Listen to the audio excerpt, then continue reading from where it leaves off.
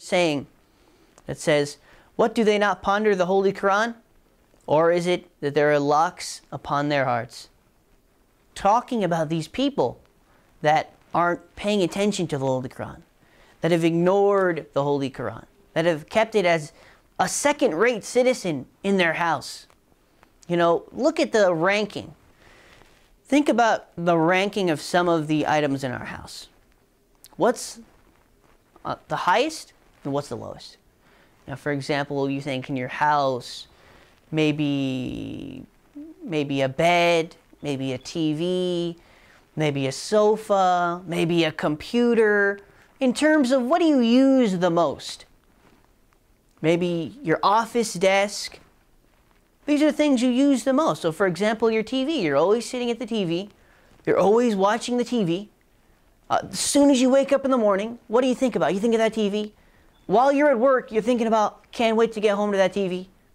That's all you're thinking about. You know, a new show came out, you can't wait to watch it on that TV. It's all involved. This is what's taking up our mind.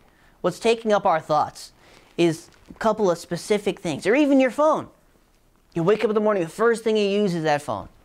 When you go to sleep at night, the first thing you say Khudafis to, when you're reading your du'as, you're reading it in front of that phone. Your du'as are towards that phone. So this is what has the priority in our life. And it goes through the rankings. Now look, where is the Holy Quran in that? The Holy Quran is definitely, we don't see it as the number one thing. Not number two, not number three. What list? What is it? Is it connected? Is it, you know, on top of our shelf collecting dust? Is it at the back of the shelf? Maybe we took it out, you know, and then it just gets put right back there. Do you look forward to reading the Holy Quran? Do you feel good reading the Holy Quran? These are all the things the questions that we have to ask from ourselves in order to get the most out of the month of Ramadan specifically. So maybe before the way we acted was a little different towards the Holy Quran.